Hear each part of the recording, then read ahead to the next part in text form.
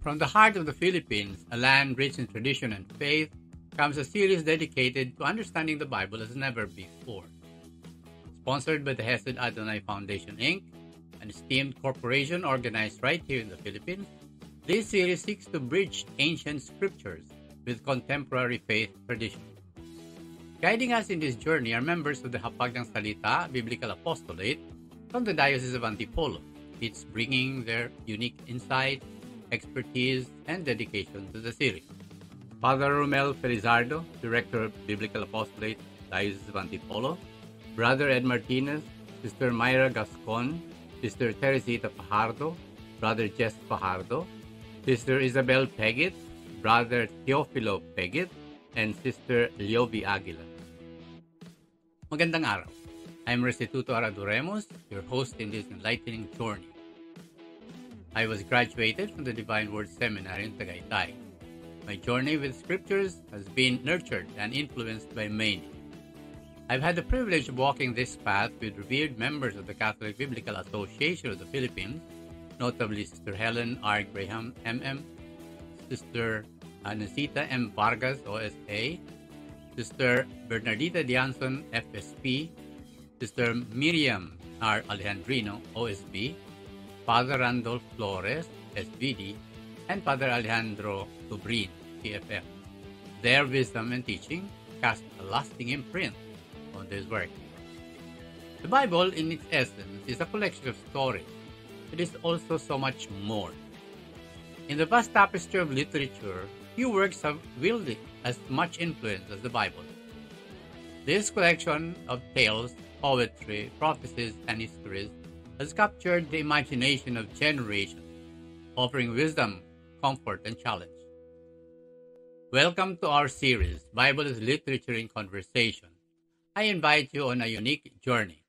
Across 39 episodes, we'll delve into the Bible not just as sacred text, but as a literary masterpiece, an epic narrative of humanity, divinity, love, betrayal, hope, and redemption.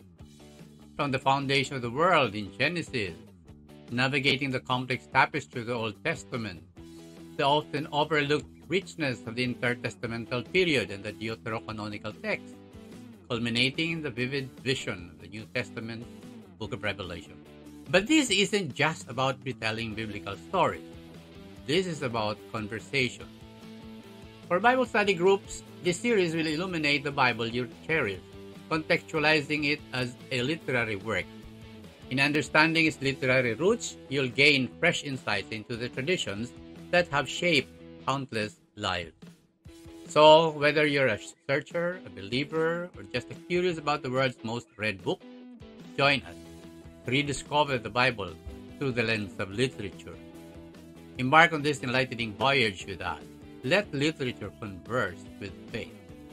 Much like any epic tale, the Bible employs a plethora of literary devices, metaphors, similes, allegories, and parables. Consider the beloved Psalm 23, "The Lord is my shepherd," a metaphor that conveys trust, guidance, and provision. Character development is another intrinsic element. Think about Esther's evolution from an ordinary Jewish girl to a queen who saved her people. But literature isn't just about content, it's about form. The Bible showcases various genres, historical narrative in Kings and Chronicles, poetry in Psalms, wisdom literature in Proverbs, apocalyptic writings in Daniel and Revelation. Context is crucial. Understanding the Bible requires diving into the socio-political context of ancient civilization.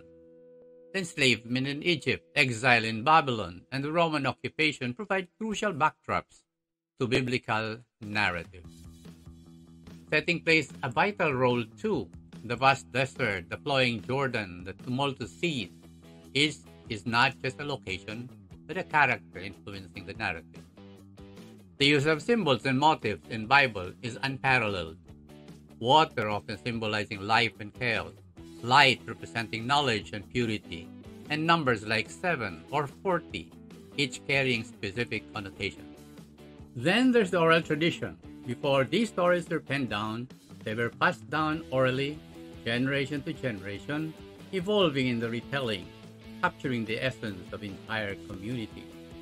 While we appreciate its literary dimensions, the Bible's ethical and moral dilemmas also come to the forefront.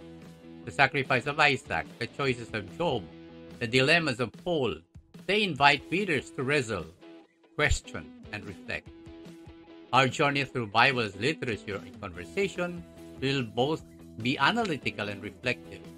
It's an invitation not just to understand, but to engage, discuss, and ponder. By the end, we hope to foster a richer appreciation of this ancient text, allowing its stories, characters, and lessons to resonate deeper within us, shedding light on both its timelessness and its contemporary relevance. So, are you ready to dive deep, explore, and converse? Maraming salamat for joining us in this enlightening journey through Bible as literature in conversation. If you have been inspired by today's discussion and are eager to delve deeper, click here to explore our next episode. And if you are new to our series, I recommend starting with this video where we lay the foundation of our literary exploration of the Bible. Remember, each episode brings fresh insight, bridging ancient scriptures with contemporary perspective. So please hit that subscribe button and the notification bell so you never miss an episode from the Hesed Adonai Foundation Inc. and Hapag ng Salita Biblical Apostolate. In our next discussion, let's continue letting literature converse with faith. Hanggang sa muli.